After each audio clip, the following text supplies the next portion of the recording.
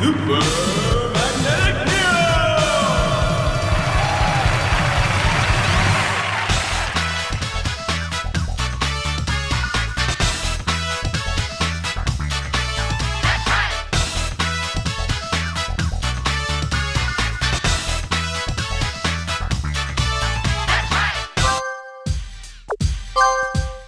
magnetic personality wasn't enough to attract people to this interesting game, but let's try it one more time with Super Magnetic Neo.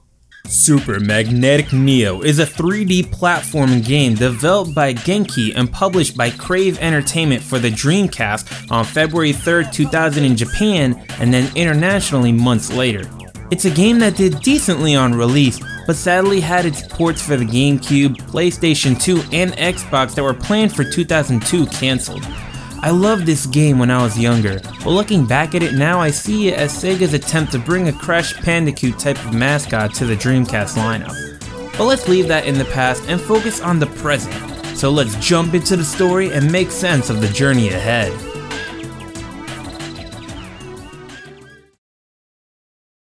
The story of Super Magnetic Neo is all about the evil Pinky Gang trying to steal Pow Pow Park from the Professor, who activates his robot Neo to stop them.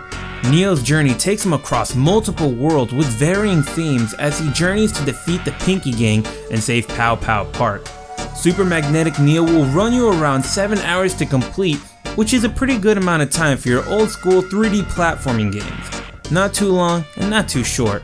But with that said, let's jump into the graphics and see how the Dreamcast handled our magnetic robotic friend.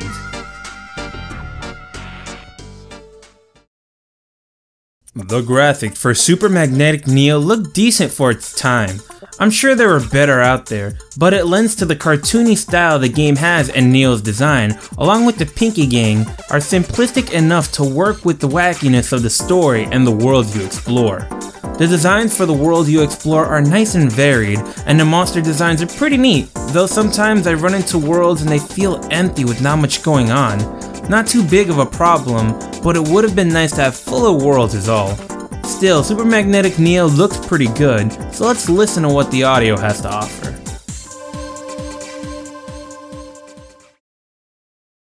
The music Super Magnetic Neo sports is very flexible and I enjoy this a lot.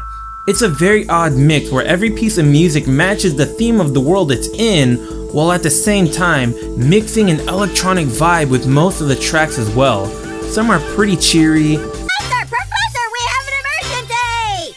What are you babbling on about, PD? Can't you see I'm in the middle of mixing up my secret bongo noodle recipe? Professor, this is no time for noodles! The Pinky Gang is back!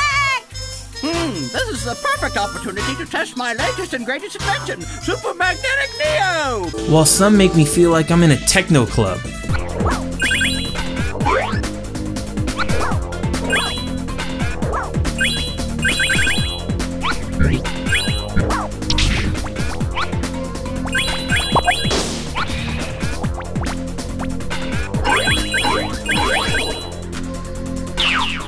It's a very unique experience and I highly recommend it so you can have some variety in your music once in a while.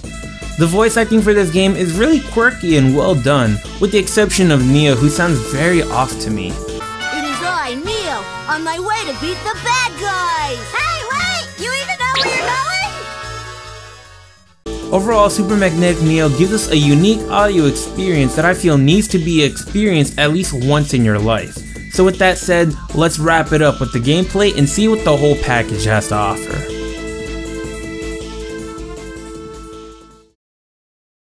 The gameplay for Super Magnetic Neo is similar to 3D platformers of the past like Crash and Spyro.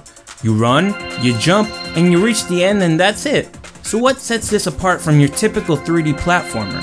Neo has powers of magnetism on his side. You have your positive and negative fields that are color-coded red and blue accordingly.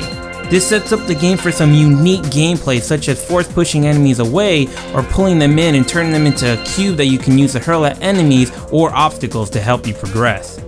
You even have strange floating cable-like things that you can use your magnet powers to grab hold of to help you reach new platforms.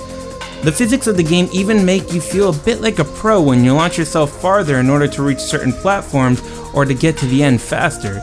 You also have a dash to help speed things up, but it's so hard to steer that you might end up falling into bottomless pits if you're not careful.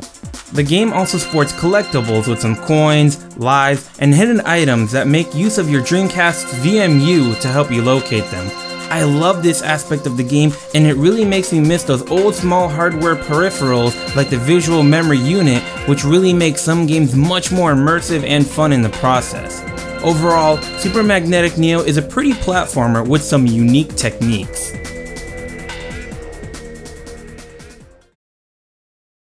Super Magnetic Neo is a decent game for Dreamcast's early life that introduced unique mechanics and some pretty wacky moments in the story. It would be very interesting to see how a remade Super Magnetic Neo game would look like, especially if they redesigned the character and added some flair to him. Thank you guys for another fantastic episode of UnderRadar, and I'll see you on the next one.